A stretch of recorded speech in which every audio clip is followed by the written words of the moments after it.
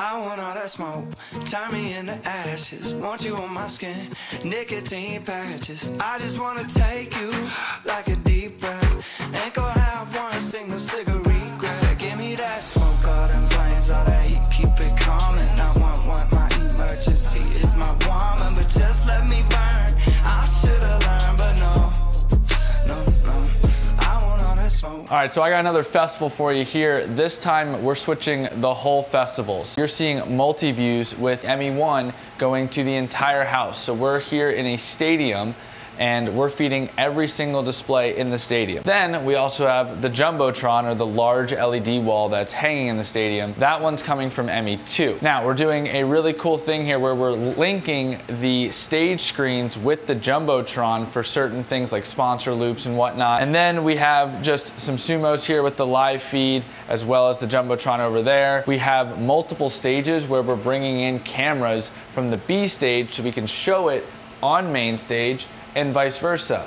Main stage feed to show it on B stage during set changes and things like that to hype up the crowd. So we're running all this with an 8K Constellation. That's this rack right here. We have our Hyperdecks for records. We have an Atem SDI Extreme ISO just to record some ISOs in sync, which we then can replace with the 4K feeds later. Redundant playback devices. So I have blue, white, and brown in this case, and I just color coded them here as well as our labeling convention. So these are just for holding slides, sponsor loops, things like that. We're totaling right now about 12 cameras across 2 stages, and that's to get our tights, our wides, our crowd shots, and as well as the B stage. For audio routing, we're using this QU16. We don't really need a lot because we're basically getting program feeds from both the main stage and the B stage. So really this is just for me to mix my playback into one channel to send to those stages. So over here we have 2 playback machines with a separate graphics operator. And this person's gonna mainly be focused on sponsor loops, the Jumbotron, things like that, while I'll be over here switching the actual live stream and stadium feed. So all of our Pro Presenter machines are basically running through these DeckLinks inside these Sonnet Enclosures. This way we get nice clean feeds out and we're not having to route through an HDMI out where we could potentially get a notification or some sort of pop-up or something like that. So we always go through DeckLinks because we get clean feed. The perks of going through the DeckLinks instead of an Ultra Studio or something like that is we're getting 4 feeds out of 1 computer. That is a playback feed, a clock, which I think is very important and I put on pretty much everything per playback. And then we also have these extra graphics so we can do key and fills for overlays. Again, 4 feeds out of each computer, and we have 3 computers just for playback. So then that takes us over to the rack. A lot of workarounds happening in this particular setup. These 2 video assists right here are how we are currently doing embeds and de-embeds for audio to our B stage. So basically I'm embedding through the XLR inputs here a mix minus to go to the B stage. That way when we are showing B stage up here, they can be sending me their signal. I'm sending them a signal without them included in it back. So if they wanted to also put a feed up on their stage, they can do that without us ever having a feedback loop or something going wrong there. So we're doing mix minuses to the B stage as well as to the A stage. And then this here is their feed coming back to me with embedded audio. Right now their stage is currently off because it's at night, but this gets their embedded audio, which I am de-embedding and then putting into our mixer so we can mix everything properly. The Atem SDI Extreme ISO on top here is just for ISO records. We really don't plan on using this, but it is a good way to keep everything in sync and maybe get things out for social media quickly. We have a network switch on top. This is the Netgear AV line. We have a Constellation that's doing most of the heavy lifting here with the 40 inputs and 24 outputs. Hyperdeck, primary and backup for records. And then we have just backup power. So we actually had to take out our studio converters from our rack because the whole stadium is wired with fiber, and we actually ended up running about 800 feet, 5 lines of 800 feet all the way out to B stage. So we're doing a lot of fiber in this run, and these studio converters are via Ethernet.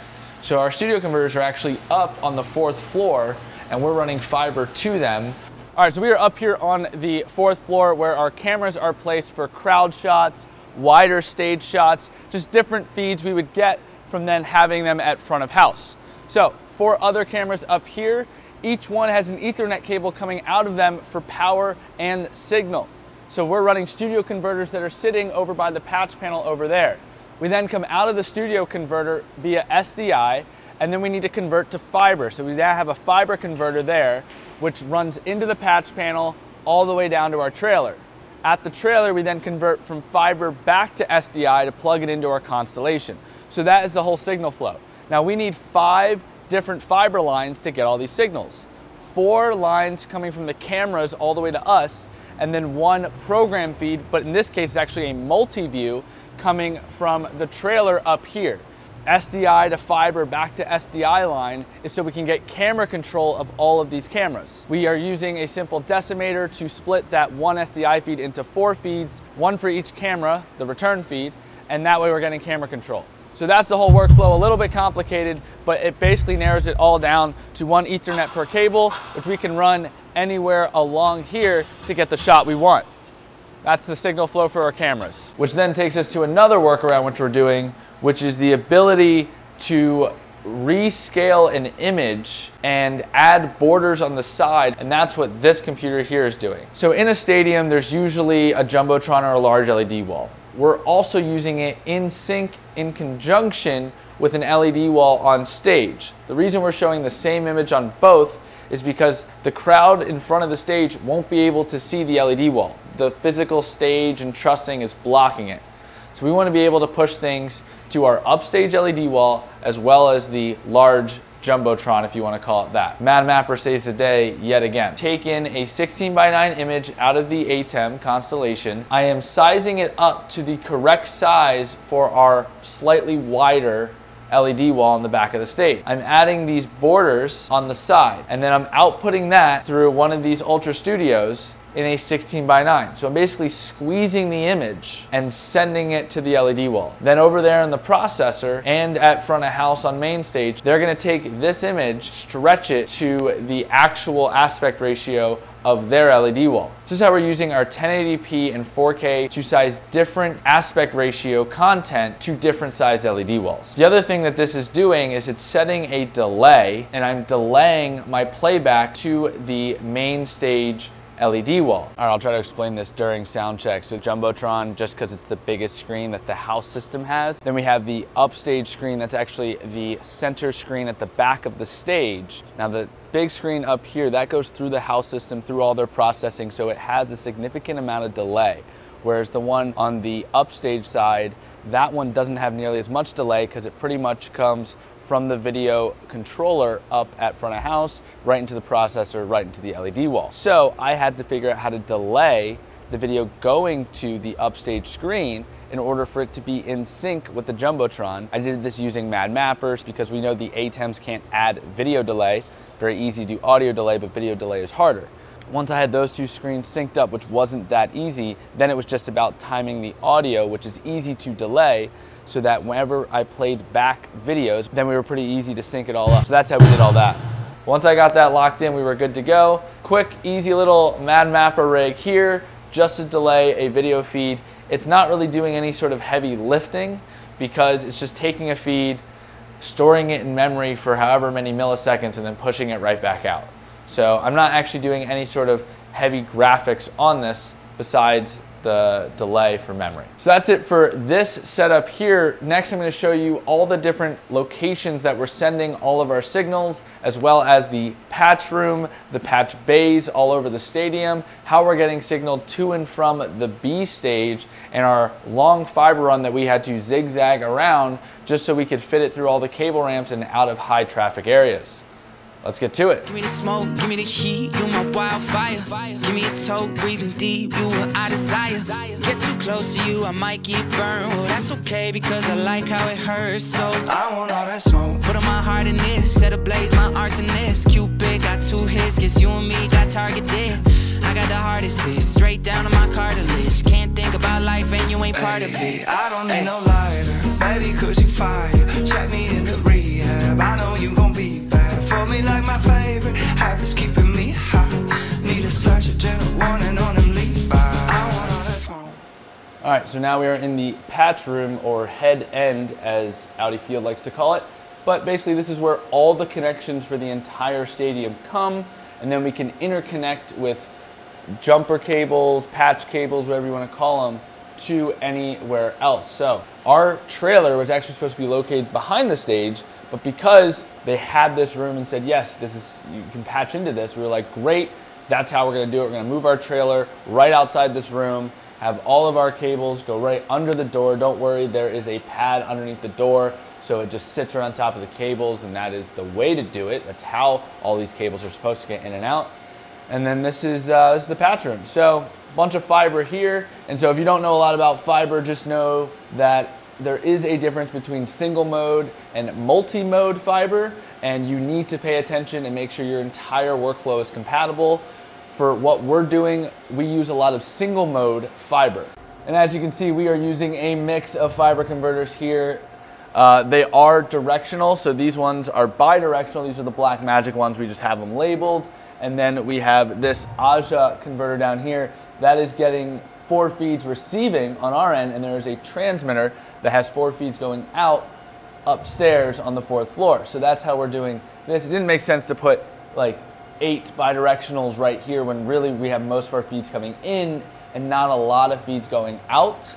So we want more receivers down here and transmitters up where the cameras are. So if you're looking at this and wondering why that doesn't really look like fiber, it's because there's a lot of different types of terminations for fiber, one of which is LC. So if you see 2 pairs that kind of look like this, these are individual ones, but they'll fit into an LC socket. So these are all directional. Basically, a laser shoots down a very, very thin piece of glass inside these cables, and that is the signal going down, and just like SDI, it is directional.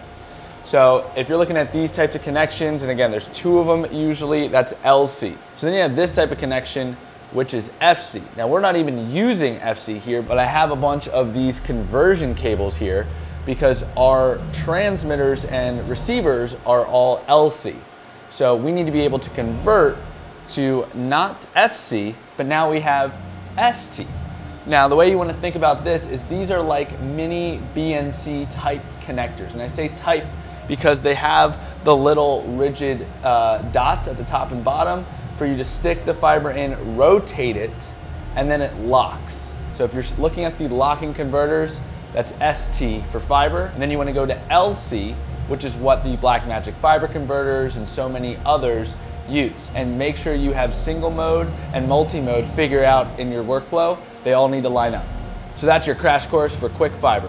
All right, we're out here on the main stage. There's a couple things I want to show you guys. One of which is front of house. So at front of house, we're going to have the lighting control, the audio control, the video control.